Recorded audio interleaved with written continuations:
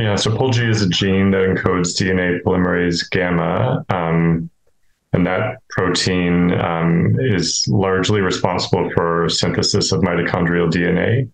So most patients with POLG mutations have a depletion of mitochondrial DNA, and as a result, they have a mitochondrial disorder, and they can have a number of different neurologic symptoms, including epilepsy, developmental regression, myoclonus, other movement disorders, headaches, almost anything neurologic you can think of, actually, they can probably have.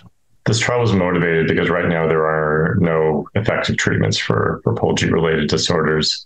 So these patients are mainly treated symptomatically.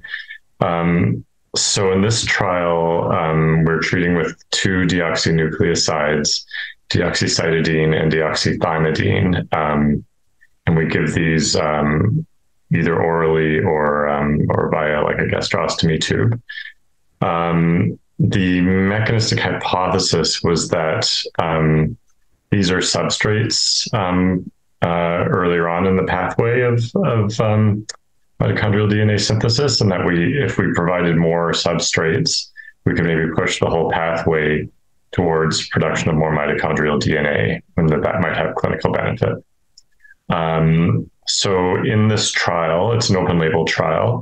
So patients receive it divided into 3 doses per day.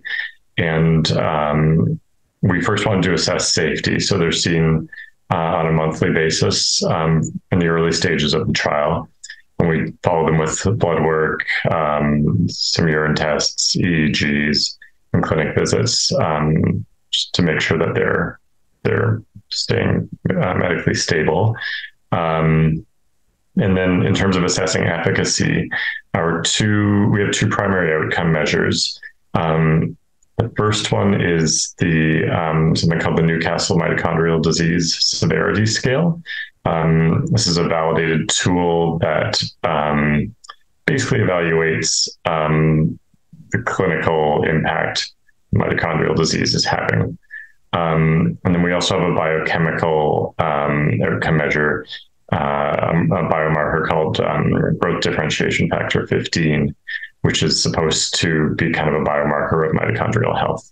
So far, our results have actually, well, to us, pretty exciting. Most importantly, the treatment seems safe. We haven't observed any significant adverse events that have been attributed to the therapy. We had a couple patients have some mild diarrhea that was spontaneously resolved. That's really been it.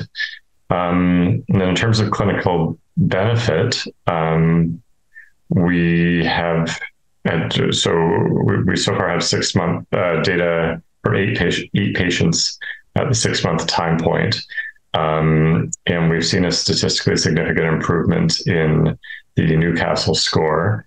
And as well, a number of patients who had abnormal GDF15 at baseline, we've seen that biomarker come back to within the normal range.